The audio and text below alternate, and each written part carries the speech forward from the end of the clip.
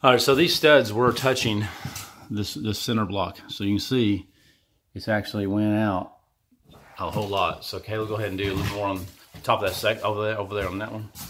You can literally see the wall moving. Go ahead.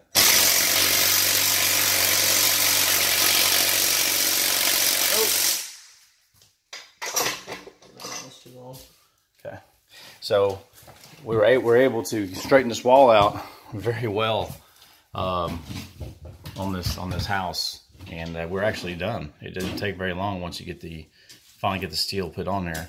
But like I said, like I said, this was touching the wall and pushing this wall out. So now they can come back and fix the wall and re-level it and put sheetrock on it. If this is helpful to you, InstaDri.com. Thank you.